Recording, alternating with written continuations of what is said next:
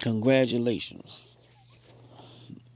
Bobby Shmurda comes home to a king's welcome. Bro held it down like a G. Bro held it down like a G. Took extra time for his mans and them to come home before him. Did everything that a man would do. Held it down.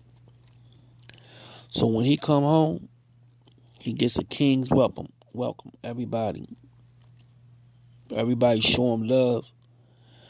No gifts, calls, everything, party, everything. That's what happened when you do the right thing. When you do the right thing. Now, there's a big difference compared to when 6ix9ine come home. When he come home, he gets the welcome of a rat. Everybody wants to fight him. Everybody challenging him. Motherfucker blackballing him. People disassociating themselves with. I'm talking about not niggas. I'm talking about companies, regular companies. Nobody really wants to do any business with him. People just cutting him up. People don't want to take his money. Charity don't want his money.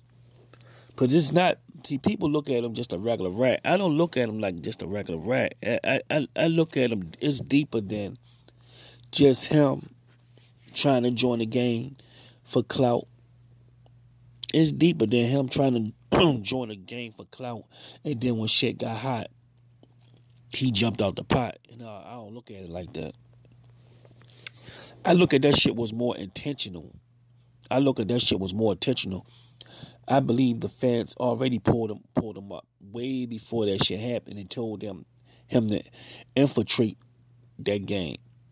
I believe he infiltrated them, went along for the ride and start getting them to do shit extra so it could be more charges on him. I believe he cooperated with the feds long before he started snitching. I believe he was already an informant way before that.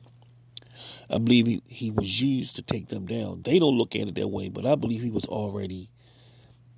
There wasn't no coincidence. That was his job. And for his cooperation, he get lifelong protection. He get lifelong protection. You could tell he's being protected. His lifelong protection. He's not paying no money for the protection. That was all for his cooperation to bring down that gang.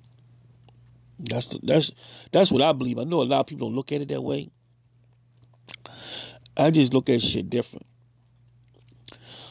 I just see how when he was when a little white girl found out his location where he lived at, he was moved out of there that night. His location was moved. Why the feds moved this motherfucker that fast? Because he's in there.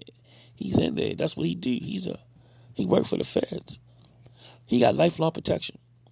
But Bobby is the big difference. Bobby got love.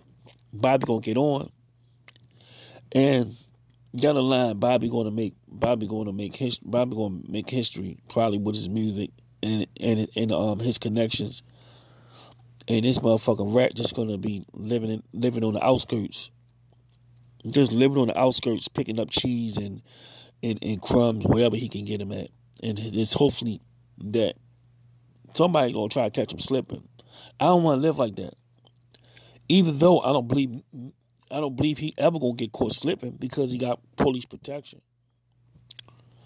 If you wanna take your chance and try to kill a police to get to him, then he's not that important.